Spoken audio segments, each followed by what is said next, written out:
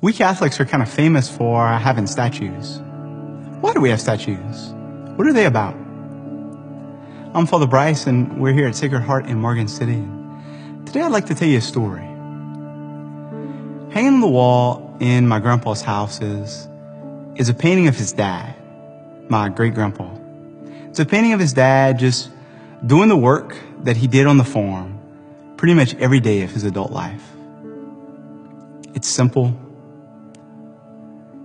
but I don't know of another picture that means more to my family than that simple picture of my great-grandpa working hard, doing what he did every day.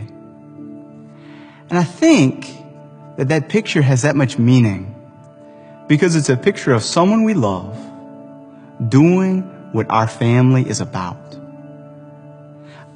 I never met my great-grandfather. He passed away before I was born.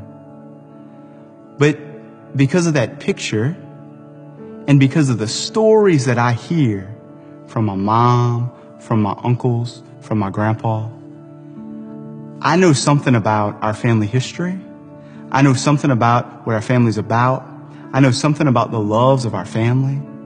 And I can see that through the picture.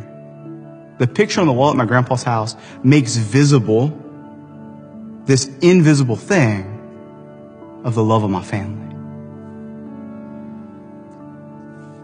And that's pretty much why we have statues. The statues of the saints show us what our Christian family is about. They remind us of those who have gone before us. They inspire us.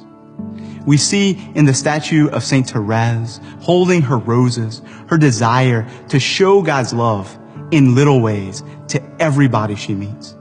And we're inspired to do the same. We see in the statue of the Blessed Mother holding the child Jesus, the comfort of a mother, the comfort that God wants to give to you and to me, and that we are called to show to others. In the statue of Saint Joseph with his staff, we see his strength and tenderness, our call to protect, our call to guard, our call to keep safe. In the statue of Saint Jude, we see the image of Jesus on the medal which he holds. Saint Jude could sometimes get mistaken for Judas, the betrayer.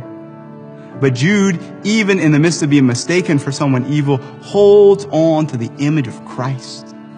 And he becomes an image of Jesus for those in hopeless situations.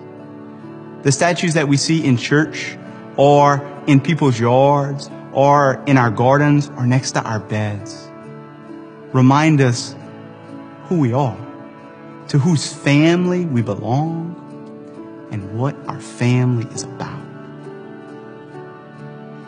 And that's the point of the statues. Remember, even in the Old Testament, in Exodus, God tells Moses, fashion 2 golden cherubim, 2 golden angels, and put them in the Holy of Holies in the meeting tent next to the Ark of the Covenant where God dwells, to show the glory and the holiness of God's presence. Later, in the book of Numbers, God tells Moses to fashion a statue, to mount it on a pole, that the people who look on it might be healed. And in the New Testament, Jesus himself uses the image of the statue mounted upon the pole to show us the purpose of his dying on the cross, that we might gaze upon him, enter into his mystery, and then be healed. And so when you and I see statues in the church, as we drive along the road, or in our homes, let's remember our family history. Let's remember what our family is about. A family that shows Jesus to others.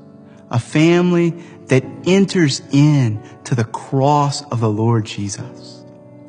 A family that works hard and that prays hard and that loves each other.